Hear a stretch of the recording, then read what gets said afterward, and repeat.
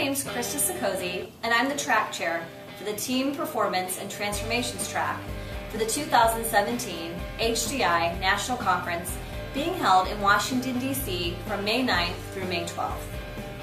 If you're like me, you know HDI has a lot to offer, and the conference is just one of those values.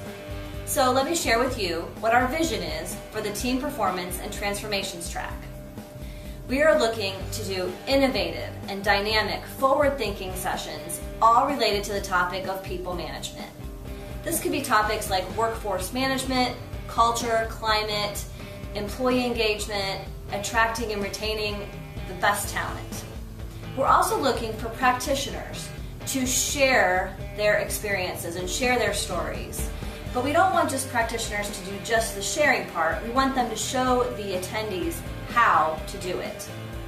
So we want to have a variety of formats. This could be something like case studies or success stories or even business cases or maybe even a panel discussion. We want our attendees to have takeaways, so templates, forms, things that they can take with them and put to use right away when they get back to the office. We want to keep in mind that we're going to be dealing with different levels of attendees. We have people that are coming from the beginning or fundamental level, people in the intermediate or advanced and even executive level. So we want to make sure we appeal to those audiences as well. We also want to make sure that we consider the fact that we've got people who support different environments. We have people that support internal customers, people who support external customers. And more commonly now, people who have a blended environment where they're supporting both internal and external customers.